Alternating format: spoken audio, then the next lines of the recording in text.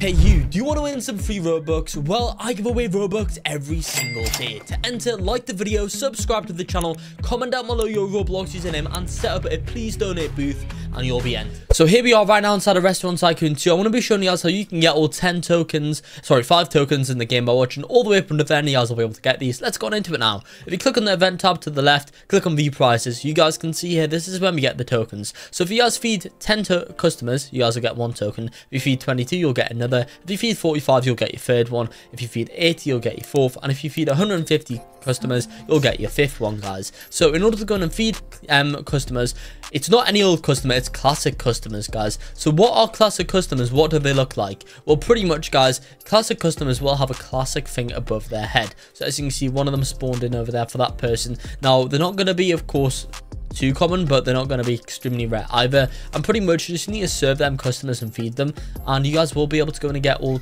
5 badges in the game for doing so, guys. That's pretty much it. That's how you guys can complete this event. It's going to be it for the video here. Like and subscribe for more.